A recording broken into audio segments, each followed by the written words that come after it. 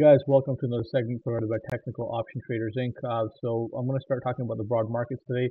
So today I'm going to talk about S&P 500, and I'm just going to remove all my drawings so we can just see this picture very clearly here. If we look at the S&P since this is May, since May it's kind of really been flat, right? So it hasn't really done anything. It's just kind of been in a zone here. Right, S&P is kind of just like, on its own, trying to figure out what to do, and not really much is going on here, right? So what I'm interested in is to see what happens. Do we push off here? Does the volume shelf hold and go up? It held 413 support here, which is great, but I'm not confident in this move, right? So you see how we had a sell-off here previously back in May, 2 day of up move and then back down again, right?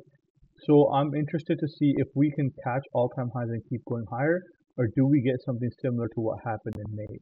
Now, the triple Qs on the other hand, Qs I feel like are healthier than the S&P 500.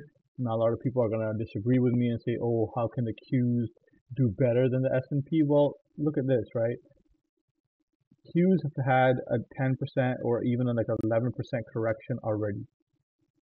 And they've had multiple 8% pullbacks in this year. Okay, so we're in 2021 and S&P is showing no signs of that. And there's a way that you can do ratio charts where you can compare two indexes. I'm not going to get into that, and see which one is outperforming the other. Right now the Qs are outperforming the S&P 500, and if we look at this chart alone, Qs are well on their way here after breaking all-time highs right about here, right? Which is the break of 342, and we got above to this level. 340 is the next level. They're healthy right now, strong uptrend, strong momentum going on here. Okay, so same thing. If we look at IWM also looks strong, right? So if we look at IWM's recent pullback, IWM had a, you could see a pullback of 5.29%. Okay, so like I said, this target level 230 had to hold, and this was a bull flag. The bull flag failed, right? So since it's a fail of a bull flag, we went down and tested the previous support that was set back in September of 2020, right? Tested a trend line, and this, and as you guys can see here, tested a trend line and bounced nicely from it, right? This support, 220 support, is a big support for IWM. See if that holds, if this trend line breaks. But right now we're on our way back up to the 230 level to see if we can get pushed past that.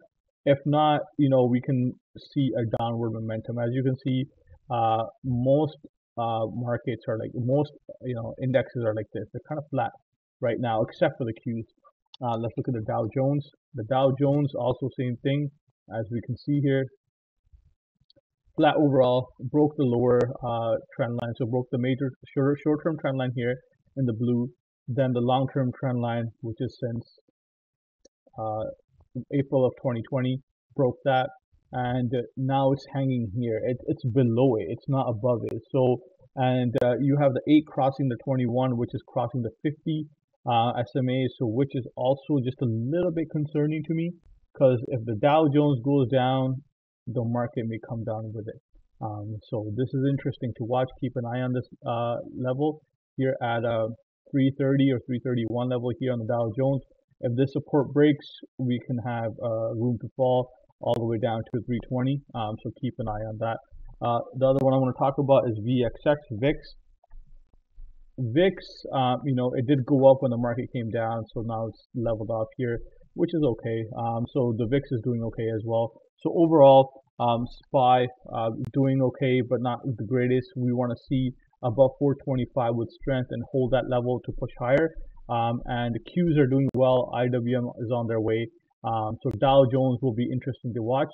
So that's the market recap for today. I hope you guys found this informative. You guys have a great day.